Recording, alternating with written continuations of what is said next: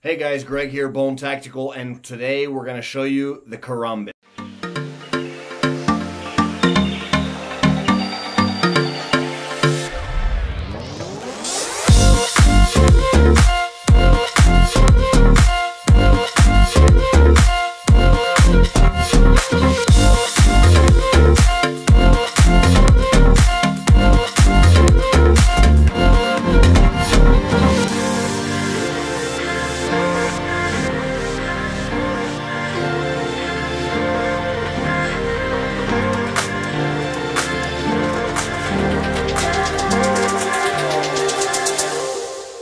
We are showing the newest version of the Karambit. What we've got here, these all ship in this beautiful wood box, as you can see.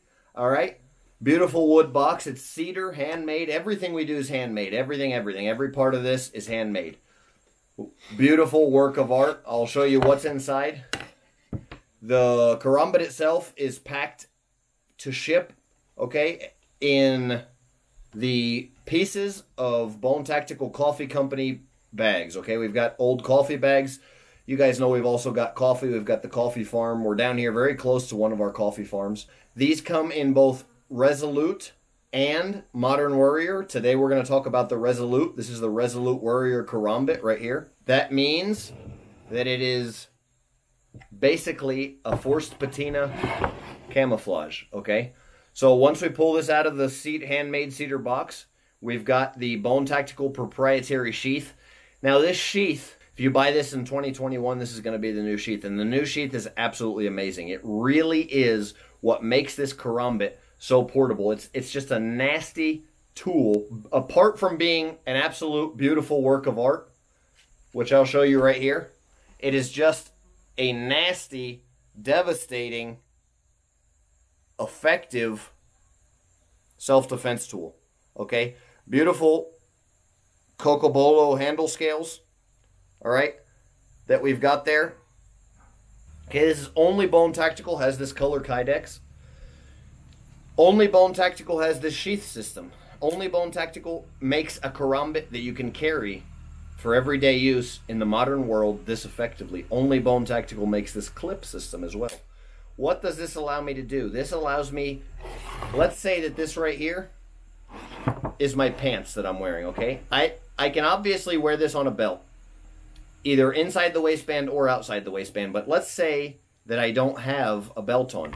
I can just slip this inside my bathing suit or my gym shorts like this right here, okay? Again, I will show you. I can just slip this right inside here, inside my bathing suit, gym shorts, whatever. What that's going to do, it's going to slip in here. It's going to catch, okay? Now I can wear this appendix carry. It's going to catch and pull right out. Here is the primary use of the Karambit. What this right here allows it to do is it allows it to sit in the hand without falling out of the hand, suspended by this finger loop right here, okay? And then anytime any way I swing my fist like this in this hooking, slashing movement means that that's just going to just do nasty cutting and slashing. Of course, we've got the bottle opener on the back here. As far as martial arts, what we're talking, I can flip out here and have an extended cutting. Okay, so I can cut in here. And a Karambit's one of the only knives in the world, if not the only knife in the world, that can cut twice with one movement. So let's say that I come through here and cut you once. Boom, one movement of the hand. Okay, again, come through here and cut. Come through here, cut. Spin it back around and cut through again. Okay, so if I show you from the other direction, I'm coming through here and I'm cutting. I cut. And then just flip of the wrist, I cut again in the same arm movement. Okay, that's what that allows me to do. Again, we've got the beautiful hand-marked bone letters here. As you can see, beautiful hand-marked bone on the front of the sheath there. Every detail is just impeccable. Bronze rivets, Cocobolo wood, shaving sharp. Really, there's no way you're going to cut yourself here, and it's just a beautiful, beautiful overall system. But I will show you guys the use and carry here in a second. The first thing we'll talk about is the carry method. It's concealed carry, okay? Super easy to carry, awesome to carry like we talked about. You just slip it into the pants. If you have board shorts on, gym shorts, it'll still work. If you have pants with a belt, then you just double that make sure that tab's underneath the belt. So that way when you reach down to grab it, it just comes out super fast. It catches on the belt. And if you have time, then you slip your finger into that finger hole. And then you've got the karambit there ready to go in your hand, like we talked about. All right. That's the sheath method here. All right. Show you that one more time. This is the sheath. Just enters right in. Okay. Sheath goes into the belt. Make sure that it hooks underneath. And then you reach down, grab it, and pull it right out. Okay. Slide your finger in if you have time. And there you go. Okay guys, karambit, we're going to get right into the cutting tests. The karambit is designed specifically to slash. That's all it does. It slashes, it rips, it cuts open flesh like a zipper. So I'm going to talk you through this process. I'm not going to go crazy. I'm just going to actually show you right here the devastating capability of this tool. Okay, that just ripped through like butter the first cut. I'm going to do several cuts. I'll do one from the bottom to the top. Okay, it's really encountering almost no resistance here, so it's getting a little bit difficult. I could probably go 8-12 inches deep if this was that deep.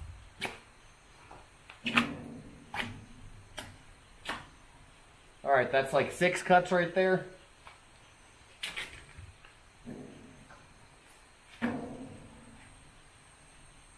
I'll slow this down. So this is basically what I would be doing, is just coming in here and cutting. All right, these cuts are going all the way in to the point where the blade's even going in and then getting stuck on the handle portion of not being able to rip. Okay, so that's how deep this blade's going, like nothing. It's really unbelievable.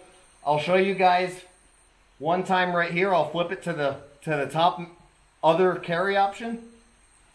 And I'll align here to an area where there's not a lot of damage already done. And I'll just show you how easily this will just shred flesh. Okay? There we go. That was actually bone right here. So I'll show you one more time. Let me find an actual, this is pretty fleshy right here. I'm going to show you right here how this will just shred flesh. That quickly, that easily, and we're talking full penetration right there. Okay, no damage to the karambit. The karambit's still incredibly sharp. I'm going to set this down and we'll just talk a little bit about these cuts here. So we've got some of the first cuts here. Again, this is 4 or 5 inches deep here, as deep as my ring finger, as my pointing finger, completely all the way down to the bone there. All right, another cut here. This one's cut all the way through the other side of the ham. This hits bone right here. That's hard bone, so this went in and hit bone and stopped. Again, here you're talking just nasty damage. This is bone as well right here. This is the same bone. And we're looking at really just a devastating knife. And so easy to use. A knife that really, all you have to do is just move your hand in here, and every little flick of the wrist does devastating damage. This is really a test that shows real self-defense situation. This jean material here would be very similar to heavy clothing that anybody could possibly be wearing. And then the pork here is going to be very similar to anything that you would have even on human tissue. So that's why we test against pork, and that's what we're doing here with the knife. If you really wanted to stab, you can stab with it, but because it's that curving motion, you stab, okay, at a curving motion like that. So it will stab very deep. So that's one way to stab.